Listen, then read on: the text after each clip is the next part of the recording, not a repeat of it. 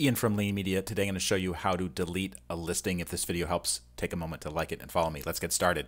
So one thing about deleting a listing in Amazon, if you're an Amazon seller, is you can't do it from Manage FBA Inventory. So this is the item I want to delete, and you'll see the drop-down menu does not include an option to delete it. So to delete it, you actually have to go to Manage All Inventory. So go to the menu, where is it? Inventory, Manage All Inventory.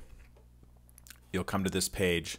Select the item you want to delete, so it's this one, and then select Edit, Delete Product and Listing.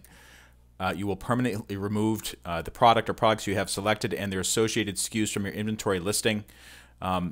Please note, after you delete a SKU from your inventory, you cannot add an identical SKU and associated product information until 24 hours have passed. So this is actually an important thing. You can re-add the item to your inventory later on, but you have to wait 24 hours. And just also, in case anybody's wondering, if you delete a listing, what will happen to your reviews and ratings? According to Amazon Seller Support, as of February 2023, deleting and relisting the product with the exact merchant SKU will not affect your existing FBA inventory, ASIN sales history, or reviews. So I'm going to get going on deleting that particular listing. As I said before, where is it? Delete product and listing. Click OK.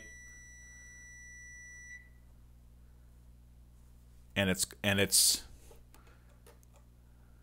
your change is being processed. It may take for up to 15 minutes to take effect. If this video helped you out, please take a moment to like it and follow me. Also, if you go to leanmedia.org, click on blog or video, you'll see many more of my blog posts and free videos about how to get the most out of Amazon programs. Thanks so much for watching.